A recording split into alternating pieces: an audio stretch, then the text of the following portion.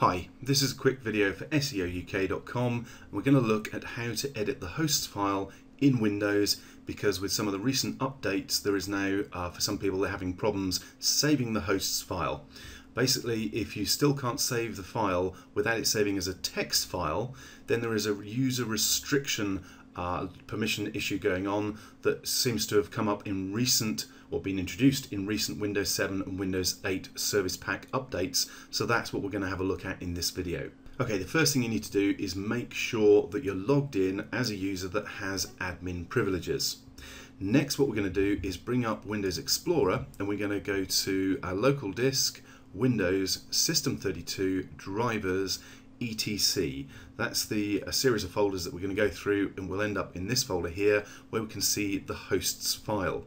Okay, the first thing we're going to do is right click on the hosts file itself and choose Properties, and make sure the read only tick box here is unticked. Click Apply and then click OK. Now at that point you may well be able to edit the host file. If you are, great. If not, then there's a couple more steps we need to go through.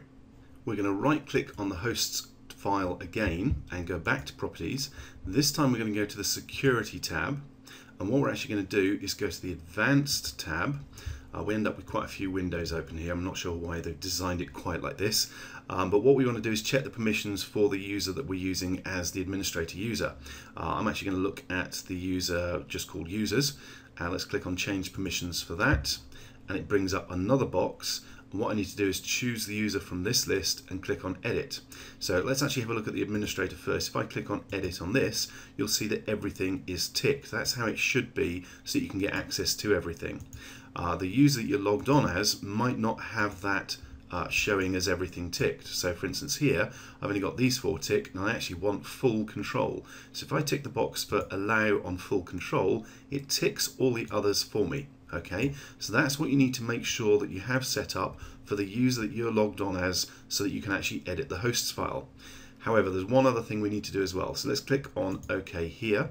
What we're going to do is click on Add, and I'm going to type in everyone. So just the word everyone here, and click on OK. And when that comes up, I'm going to tick the box for Allow, click on OK.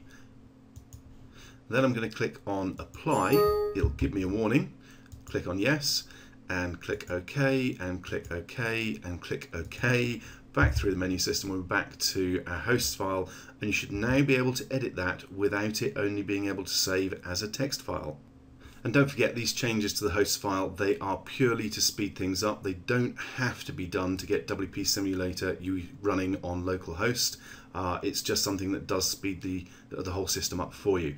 Okay, so if you want to have a look at that, obviously you can go to WP Simulator and check out WP Sim if you haven't already had a look at it. It shows you how to get up and running on localhost to use WordPress locally. Okay, that's how to change your permissions on Windows 7 and 8 if you're having problems editing the host file. Hope you found it useful. Please feel free to watch our other videos. Thanks very much.